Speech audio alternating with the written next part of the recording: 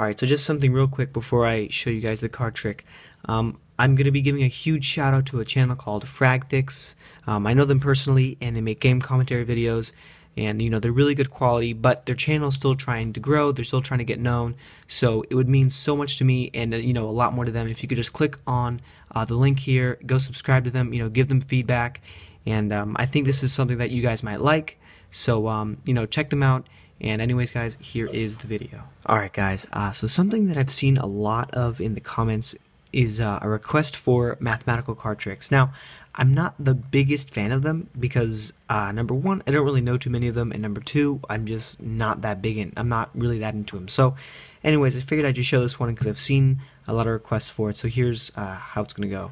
I'm just going to split off the deck into 3 piles, but the first 2 are the ones that matter. This one, not so much. So you can see we have 2 piles here, 1 and 2. These are going to be your selection. So selection number 1 is going to be the 2 of hearts. Now you're going to have to remember these for the trick, and we'll take the 6 of spades as well. So your first selection is the 2 of hearts, and your second selection is the 6 of diamonds. Now I'm going to go ahead and put these back in the deck in this random order. Okay, so I don't really know where they are, but 2 cards actually do, and that they're going to help me out for the trick. So you can see if I spread the deck like this, we have 2 jokers.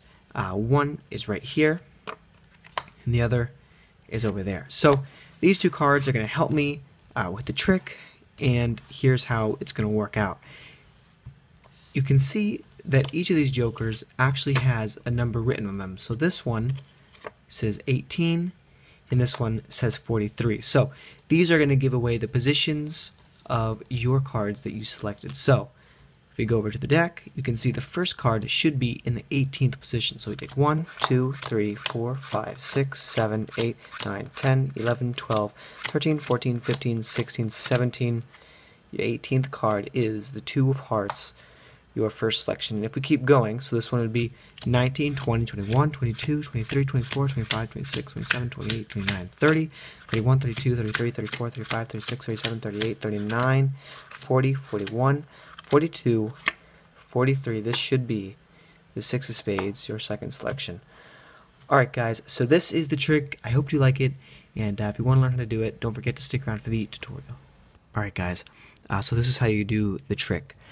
You're going to need to have 2 cards, like jokers maybe, or aces, it doesn't necessarily matter, but you need to have the numbers 18 and 43 written on them. So I'll leave those face up so you can see them, 18 and 43, and then you're going to want to break off the deck into 3 piles. Now this trick is, there is a setup to it obviously, and here's basically how it goes. So from left to right, the first packet on the left is going to have 9 cards. Okay, so you need to have 9 cards on the left, and then in the middle you have 18. Okay, so you have 9, 18, and then the packet on the right should just have the leftover cards. So at this point you take the joker with 18 on it, and you're going to stick this face up below the packet with 18 cards in the middle, and then you take the 43 joker right here, leave that face up, and then you're going to go left to right, placing the packet of 9 cards on top. So you take 9 cards and take the rest of the packet, put it on there. So what it looks like is you just should have 9 cards right here, the joker, the 43 joker, and then you want to have the 18 cards in the middle between them. This is the 18 joker, and then the rest of the cards behind it. So from this point you are ready to go, and you're going to tell the spectator that they are going to pick a few cards. So basically you tell well, you're not going to let the spectators pick the cards, because what you're going to have to do is you're going to have to break off the deck into 3 piles. So you don't want to let the spectator cut the deck up, because if they do, they might end up cutting the cards to a joker like I just did, because when the cards are back to back, the deck has a natural bend to it, so if the cards are back to back, then it's easy to cut straight to a joker. So you don't want to have this happening. So basically you're just going to tell spectators that you're going to pick a few random cards and you're going to cut up the deck. So first off, you're just going to riffle down, and the first card you're going to pick, or the first part of the deck you're going to break off, is in between the 2 jokers. So you can riffle down, you say, okay, so we'll just stop here, I'll break off the deck there. You can ask the spectator, you can say, okay, is this good? And the spectator is probably going to say yes. So if they do, you just place the packet right back down here, and you want to make sure that you place the first selection. So you tell the spectators, okay, so here's your first selection, we'll place that here to the left, and then again you're going to riffle down and you're going to pick another card, but you want to make sure it's past that joker. So you can see the jokers right there. So you want to make sure that you riffle down past it in the lower part of the deck, and the spectator, you ask them, okay, is this good? You say, okay, this is your second selection, and then you tell them that this packet is irrelevant. So you're only really worrying about the packet on the left and the packet on the right. So you want to make sure that you know which one is the first selection and which one is the second. That's important. So you flip over the one on the left and you say, look, so here's your first selection, which is the 7 of diamonds, and then you flip over the next one and you say this is the 2 of hearts. So you're going to have to remember these. So you tell the spectator, okay, so your first selection is the 7 of hearts, and your second selection is the 2 of hearts, or sorry, the 7 of diamonds, and then your second selection is the 2 of hearts. So from here you tell the spectators, alright, so let's go ahead and lose your cards back in the middle of the pack. So you take both packets, and you want to make sure you put the first selection in the deck first, and then you take the second selection and you put that on top. So from here the deck is it's almost ready to go.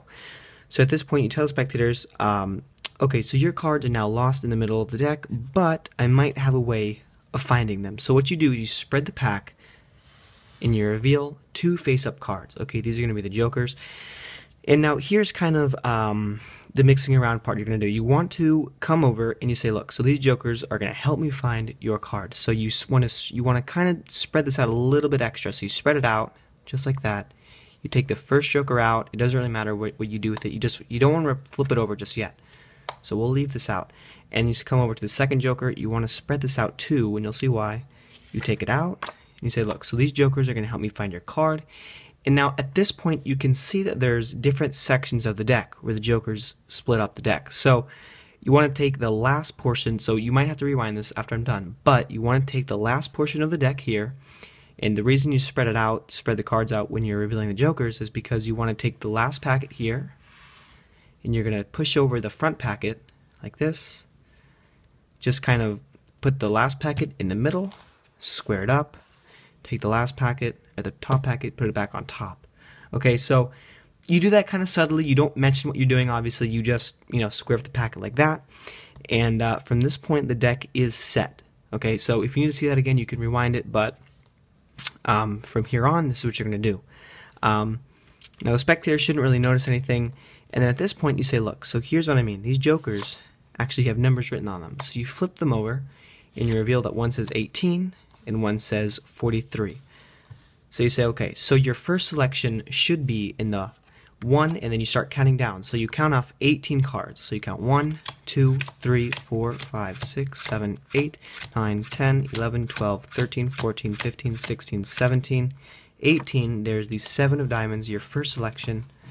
You place that over there. And then you say, okay, so your next card should be in the 43rd.